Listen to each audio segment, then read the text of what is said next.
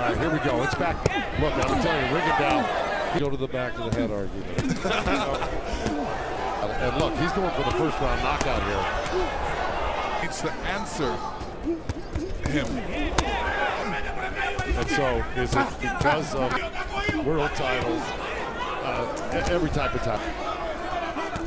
Right, I mean, he's tried. Flurry, threw it, stood, did that. Threw like fuck. Anytime he wants, but he just needs to throw a lot more punches. Felix. Hey, Joel, so I wanted to ask. To stop it if he gets hit with that much more. Oh, my goodness. Little short left hand. Trust me. And that, and I think Joel Diaz summed it up perfectly. Grit. Well, not only grit, he's showing some different.